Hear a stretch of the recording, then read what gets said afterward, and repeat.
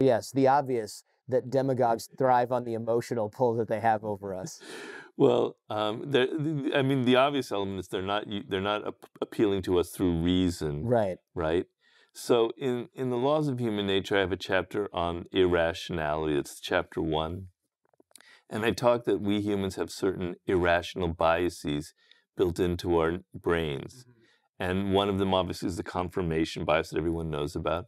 But I talk about the conviction bias, which is if somebody talks with so much conviction, so much anger, so much emotion, so much righteousness, we tend to think that there's something real about it. They wouldn't be faking these emotions. Therefore, there must be something true to what they say. And this is what makes people on television multimillionaires.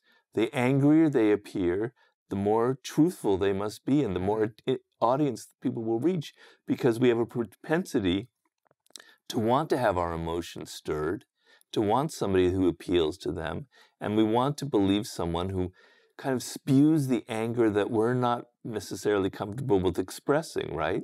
That's a good point. Yeah, we see this on the extreme left and extreme right on television because then those shows where they're yelling at each other and that's all they're doing. Or someone says, can you believe these idiots are doing this and this and this? And it's just a bunch of people at home going, yeah, I hate that. They're the worst. Yeah.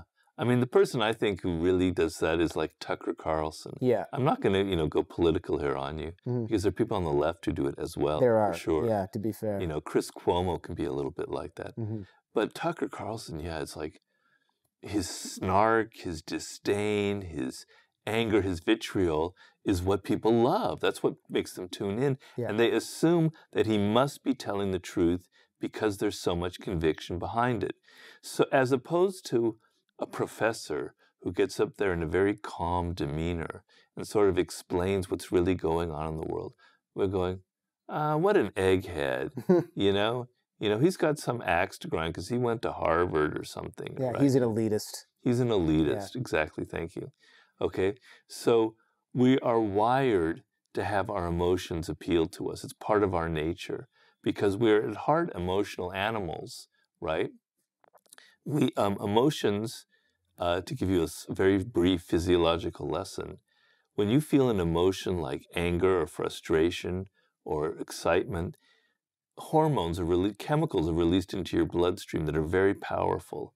Whereas the cortex, the frontal cortex where your thinking goes on, those are like little electrical impulses that are not nearly as strong as those hormones that are charging through you, making your adrenaline pump, right? Yeah, I rarely get fired up about like logical math problems or something like that. It would never get me sort of charged up.